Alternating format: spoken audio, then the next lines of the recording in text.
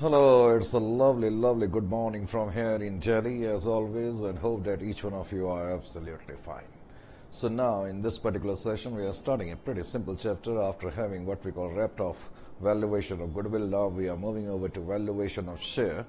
And now even this particular chapter at your level is given in a very elementary manner, to be very honest with you, but in spite of that, because it's a part of syllabus, so we have to do it, and we are going to do it. So here we go and start this particular chapter. Valuation of shares, that's the topic, that's the chapter which we are going to now start in a short while. Valuation of shares. I have already written the title.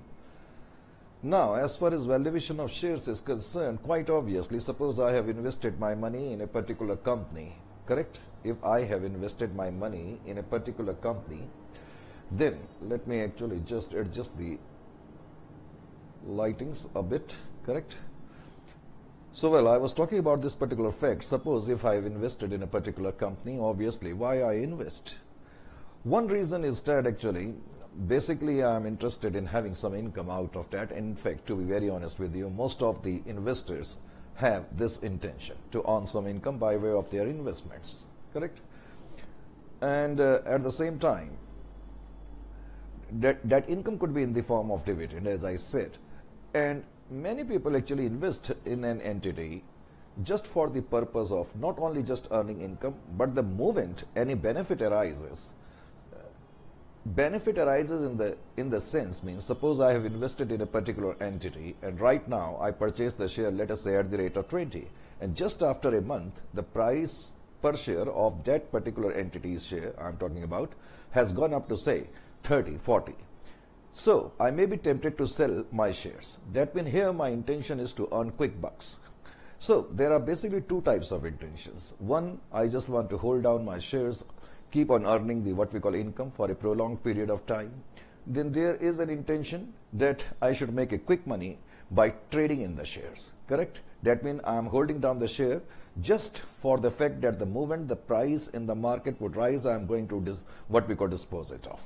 So besides that, there is another intention for valuation of shares. Why we value the shares? Quite obviously, as I said, because I have invested. So I'm interested in knowing actually what price these shares can fetch me. As I just said a moment ago, one intention is to earn income. Suppose I'm interested today in selling my shares. Quite obviously, I'm interested in knowing what price my share can fetch to me. If suppose I am having 1,000 share and through calculation I come to know that per share can be sold in the market at the rate of 25. So this way I can estimate that 1,000 into 25 I will get by what we call disposing of my shares. On the other hand, there is another intention for valuation of shares. Let us say I am a very heavy investor. I have invested very heavily in a particular entity. Because my investment is in bigger lots, quite obviously I am quite concerned with respect to my investments. So at a particular point of time, say I am interested in knowing what exactly is the situation of that particular company, or should I say, what exactly is the situation of my investment, because I have invested very heavily in that particular company. I want to know whether my investment is safe or not. Are you getting my point? So there is another intention to value the share. Accordingly, on the basis of these intentions, there are several methods for valuation of shares. However, first of all, we will see that there are two broad methods. We'll talk about others too, but there are two broad methods. One method is known as what we call net assets method, and each one of you have heard about it. It is also known as assets backing method. And another method is known as earning per share method. Commonly, sometimes people call it yield method too. So one by one, we are going to discuss all these things. So here we go and discuss. So as I said, there are two broad methods. One is known as assets backing method. Assets backing method. First we shall talk about this assets backing method.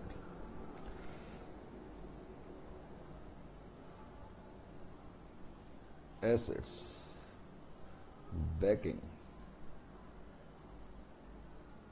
method. It is also known as net assets method.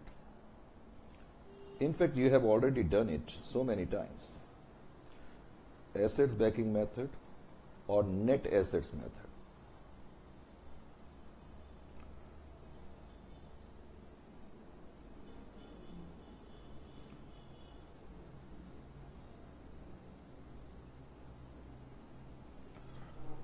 Generally, this methodology is adopted by such investors who have invested very heavily in a particular entity. Correct? So I write here, generally,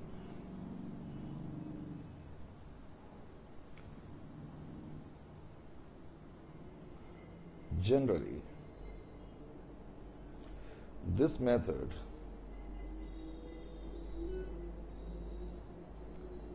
is adopted. This method is adopted by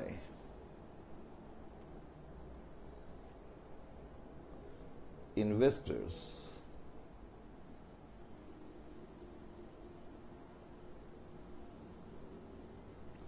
who have invested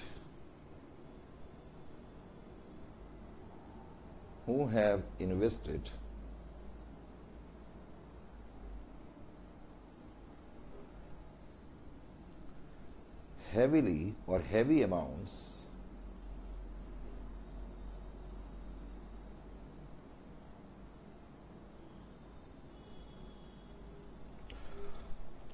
in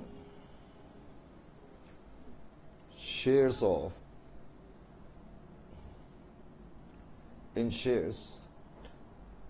So generally this methodology is adopted by investors who have invested large amount, correct? They are more concerned with the safety of what we call their money. Such investors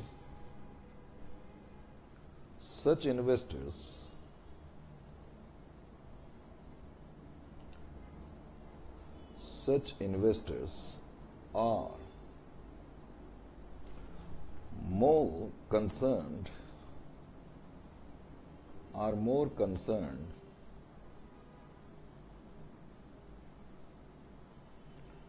with safety of their investment. Obviously, because I have invested very heavy amount, I am concerned about this particular fact, whether my investment is safe or not. Such investors are more concerned with safety of their investments.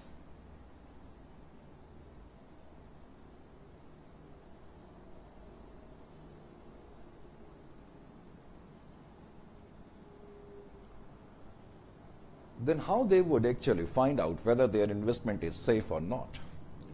They will compute intrinsic value of share through net assets method, or what we call assets backing method. Such shareholders, or such investors, I should write, such investors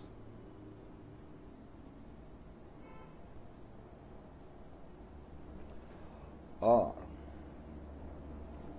interested in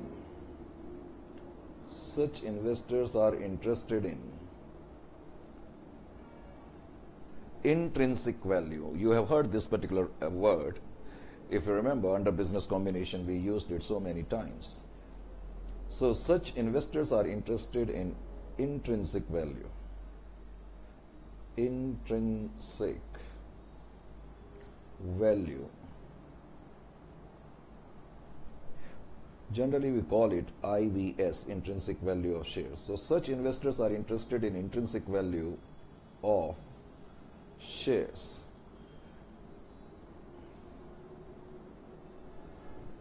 Intrinsic value of the shares simply tells what worth of assets are backing your what we call worth of share. What I mean to say, suppose if I have purchased rupees 10 shares of a particular company, one share is of rupees 10, and intrinsic value, let us say, is more than 10, it means my investment is safe. That means in order to back 10, company is having what we call more than 10 assets to back up my investment. So it means my investment will be safe. So such investors are interested in intrinsic value of shares. So now the next question is how intrinsic value of shares is computed. IVS is computed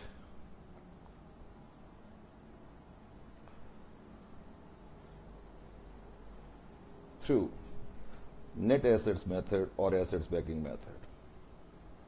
Through net assets method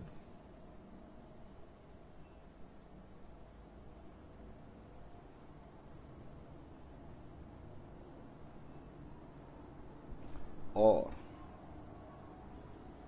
assets backing method. Assets backing method.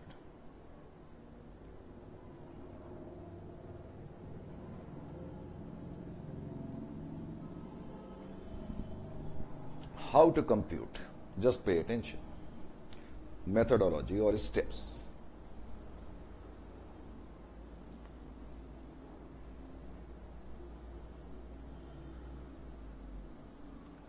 In order to compute what we call intrinsic value of share, what we require, we will consider all assets. And please pay attention, because now we are not doing the valuation of goodwill.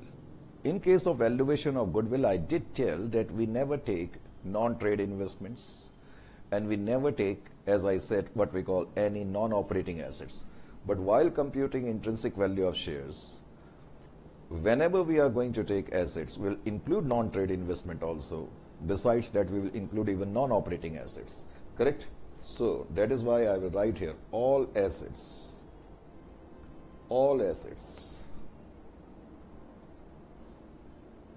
including non-trade investments,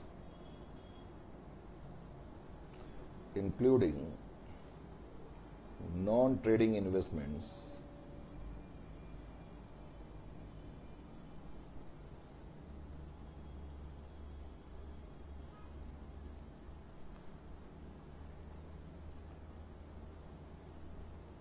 and non-operating assets.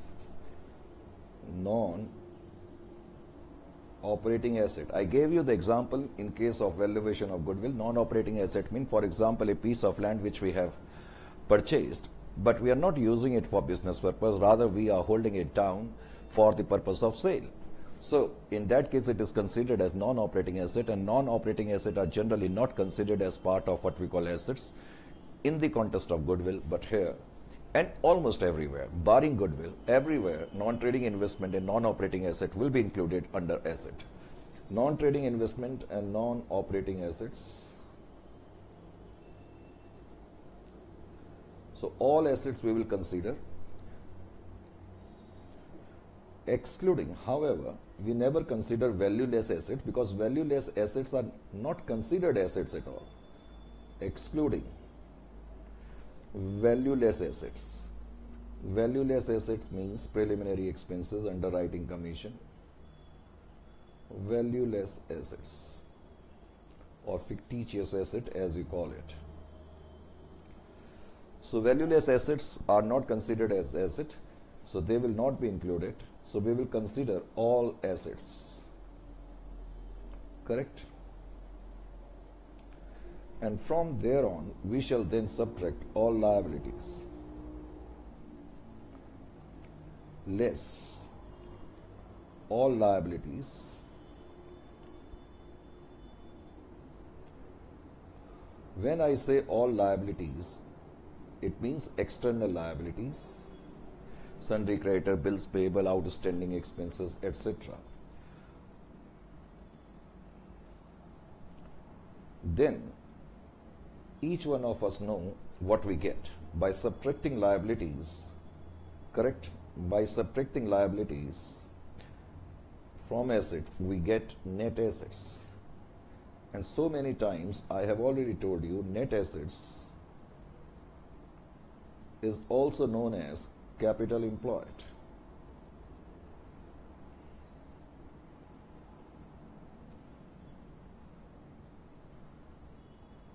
It is also known as assets available for shares. Assets available for shareholders.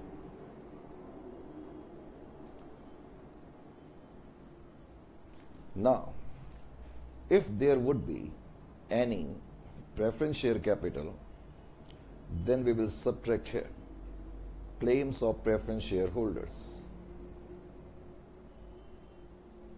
Claims of preference shareholders. Preference shareholders.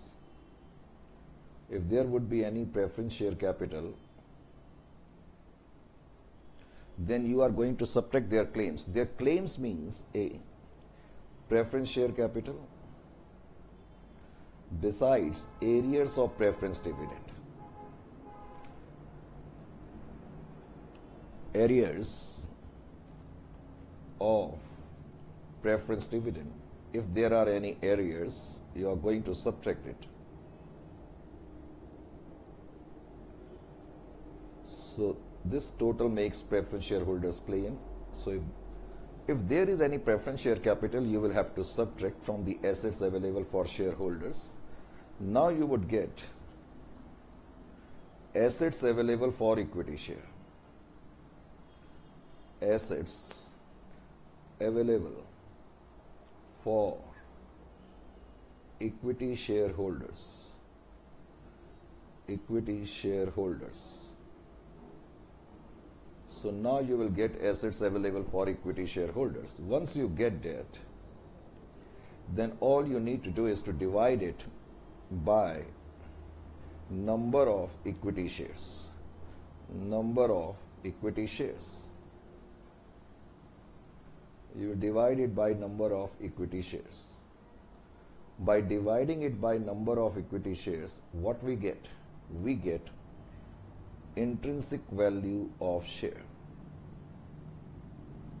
We get IVS. IVS, if it is more than face value of share, that means your investment is safe, and if it is not, then your investment is not safe. Are you getting my point or not?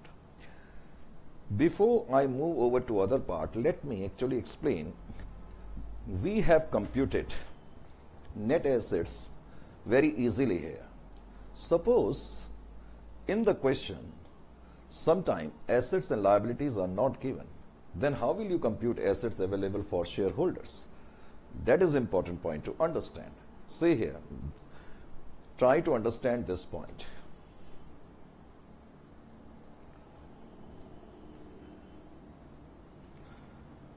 Suppose this is the balance sheet of a particular company, just for a while. Let us say in the balance sheet there is property, plant and equipment, PPE, that is fixed asset. Let us say fixed asset are worth rupees 5 lakhs. Let us say there are current assets to the extent of, let us say 8 lakhs. And we presume for a while there are some valueless asset, VLA, like preliminary expense, underwriting commission, etc. Valueless asset, let us say, are 1 lakh. Correct? For simplicity's sake, we are taking only 3 items towards the asset side. 14 lakh is the total, I think so, isn't it? Now, I move over to the liability side. In the liability side, let us say there are liabilities, that is long term and short term, non-current and current liability. Let us say liability is equal to 8 lakhs. Just wait. Liability is equal to, let us say, 10 lakhs. Just wait, let me think. I will make it 6 lakhs. Liability is equal to 6 lakhs. Besides, let us say there are items of other equity. Other equity means reserves and surplus. Let us say there are some reserves to the extent of 2 lakh. Correct? And let us say equity share capital. Equity share capital is 4 lakhs. And one share is of 10 each. Correct? That is 10, 12. And there is 10% preference share capital. 10% preference share capital, let us say again it is of 2 lakhs.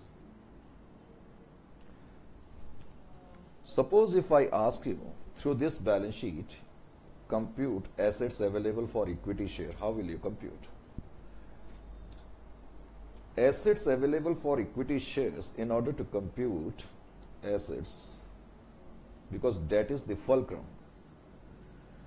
By having assets available for equity shares, all we need now is number of equity share and we'll divide it to get intrinsic value. So assets available for equity shares, in fact, I'm interested in computing assets available for equity shares so that I am in a position to compute intrinsic value of share. In order to compute assets available for equity share, just a moment I told you we will consider all assets. So I will consider property, plant and equipment, and property, plant and equipment, as you can see, is 5 lakhs. So I will write here 5 lakhs, correct? Then besides that we shall consider current asset, and current asset in this case is 8 lakhs. I have already told you valueless asset, that is fictitious asset, are not considered as an asset. So total of my asset is 13 lakhs. If there would have been any revised value, I would have considered that. Remember one thing. Then I will subtract the liabilities, all the external liabilities. So liability generally stands for external liability, which happens to be in this case 6 lakhs. So I'm left up with how much? 7 lakh. What is this 7 lakh? This 7 lakh is assets available for shareholders. It is known as assets for shareholders, correct? Assets available for shareholders. Now you have computed assets available for shareholders. Just have a look. Is there any preference share capital? Yes. In this case, there happens to be a preference share capital. So preference share capital, you will subtract. Preference shareholders claim will be considered 2 lakh. There are no arrears of dividend. So what I get? I get 5 lakh. This 5 lakh will be considered as assets available for equity shares. It will be considered as assets for equity shares without any iota of doubt. Now, in order to compute intrinsic value of shares, all we need is assets available for equity shares, and we are going to divide it by what we call number of equity share, isn't it? So in order to compute intrinsic value of share, we need assets available for equity share, which is 5 lakh, and we need number of equity share. Number of equity share in this case is 40,000. So if I divide 5 lakh by 40,000, calculator is lying here. Just wait for a moment. Here it is. So 5 lakh, 12.5 I think it will be. Right, it is. So intrinsic value is rupees 12.5. It means your investment is absolutely safe. As a shareholder, your share is having a face value of 10. Suppose today this company gets liquidated. Still your investment is safe because your company is in a position to pay each share of 10 each at least 12.50 worth of assets. That is why I am saying that intrinsic value of share signifies the capability of the company to honor your investment or not, especially in times of crisis. Now, but my discussion was not with respect to the worth of intrinsic value of share. My discussion was, often we may find in the question that balance sheet is not available. And question may ask us to compute what we call intrinsic value of share. So how under those circumstances you are going to compute intrinsic value of shares? That's the moot point. So you need to know that assets available for equity shares can be computed this way, and assets available for equity share can be computed this way also. And generally this methodology you should adopt only when balance sheet is not given. When balance sheet is given, always go through this particular what we call methodology, correct? Assets for equity share. Assets for equity share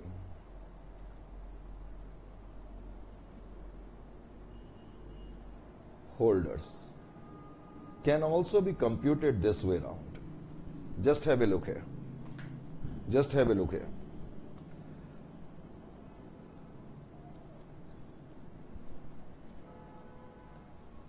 See, in order to compute assets available for equity share, we have taken property, plant and equipment, current asset and liabilities. That means we are left up with now these items: equity share capital, reserves and valueless asset. So with the help of these items, we can also compute assets available for equity shares. How we can compute? See here. I will write equity share capital.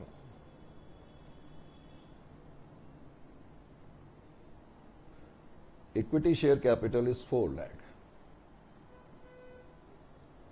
I will write preference share capital. Preference share capital is 2 lakh. I will write reserves because reserves is also considered as part of equity. Reserves belongs to owners. 2 lakhs. If reserves belong to owners, then valueless assets also belongs to owners. So valueless asset is a sort of loss, you can say. So less valueless asset. Valueless asset is 1 lakh. Now you can see that assets available for shareholders we can get now 7 lakh. This 7 lakh is actually assets available for shareholder because we have written here preference share capital also. So it will be assets available for shareholders. This is your asset available for shareholders. Is it clear to you or not? Once you have computed this part, then all you need to do in order to find out assets available for equity shares, you need to subtract preference share capital. Now assets available for equity share is 5 lakh, as you can see. So it is also known as liability side approach, correct? So now you can get assets for equity shares. Assets for equity shareholders. So you can get assets available for equity shares. You got my point. In fact, suppose balance sheet is not given. In that case, it is better not to include preference share capital. Directly take equity share capital, reserve and valueless asset, and you can directly what we call get assets available for equity share. Is it clear to you or not?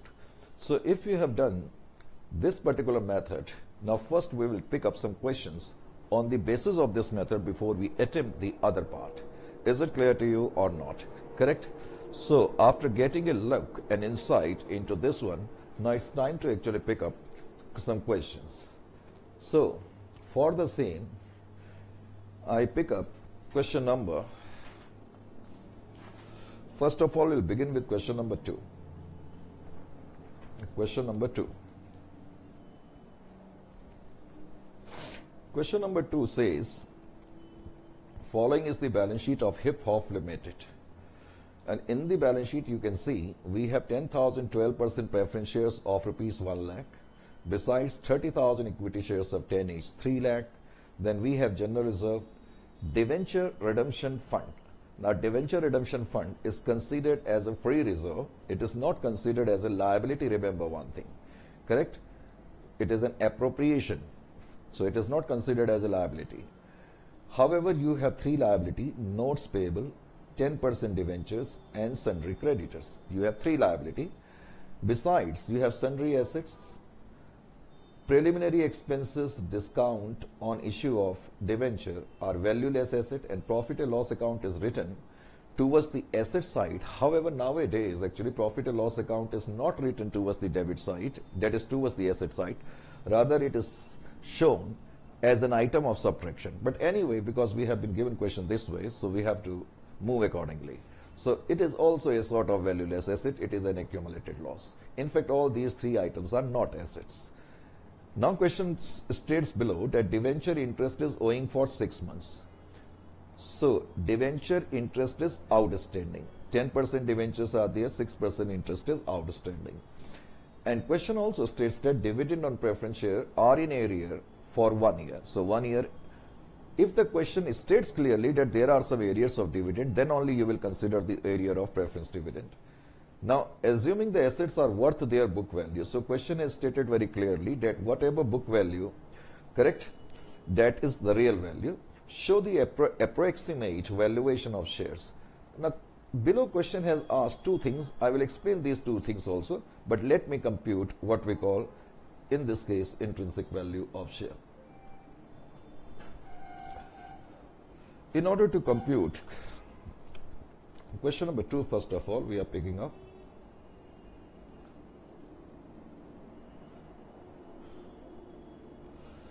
In order to compute the intrinsic value of share, what we are going to do, first of all, I am going to compute assets available for equity share. Obviously, assets available for equity share can be found out, very easily. So, I take sundry assets. Revised value is not available, so I will simply take 5,48,000. I've already told you rest of the items towards the asset side are not assets, so we are not going to consider those. Now I'm going to subtract from here 3 liabilities which we are having. One is notes payable. Now notes payable, as you can see, is 15,000, so I will subtract 15,000. Besides, we have 10% debentures. So 10% debentures I will write. 10% debenture in this case happens to be 50,000. Then we have sundry creditors. Sundry creditors are 95,000. However, you shouldn't forget writing interest on debenture outstanding. Interest on debenture outstanding. It is also a liability. Interest on debenture outstanding for 6 months. 50,000 is your amount of debenture on which debenture holder will get 10% interest for 6 months. That will be 2,500.